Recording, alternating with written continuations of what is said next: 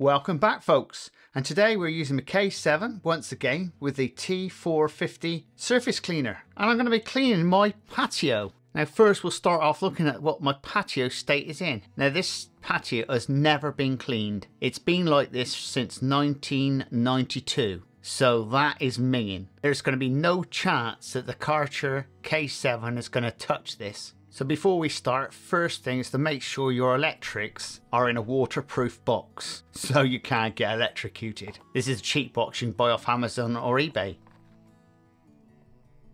At the bottom of the Karcher you've got a straightforward hose connector, so connect that in. Also your main gun part to the main hose.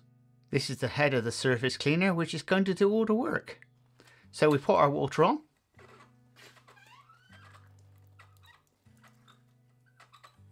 Connect our attachments, very straightforward, push in and turn, and just remember to tighten it up.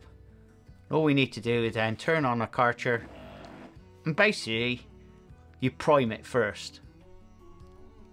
I always make sure this is well turned up to full blast and give it a prime just to make sure the water is coming through. Seems to be coming through alright.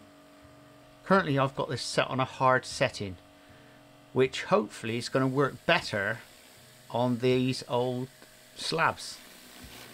It's coming off alright, but as you can see it's not that brilliant at getting old moss off. Because that moss has been on there for a long time. I just love the way Karcher shows you how to clean a patio in their videos. But then that isn't the real world. This is the real world of cleaning. And as you can see, this is hard on grime. Now at extra cost you can actually buy the chemical to clean the concrete, and this is a Karcher product.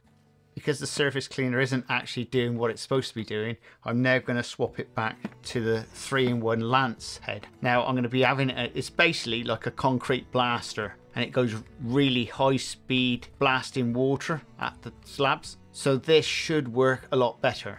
And now you can see exactly what we're going to be doing. So let's get blasting that dirt off and let's see if we can move it.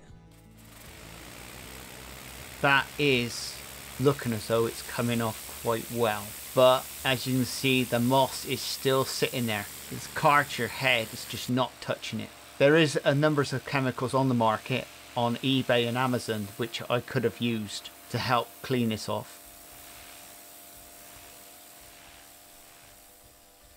Now for cleaning your surface cleaner, all you need is your lance and water and just clean it off. It comes off really easy if you do it right away. Now if you leave it lying around, it will stick to it.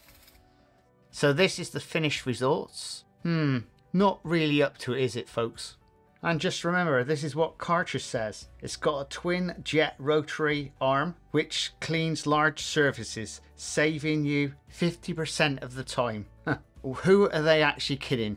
And if you like this type of content, please subscribe and please share. And we'll see you again very shortly on the Crazy Baker channel. Laters!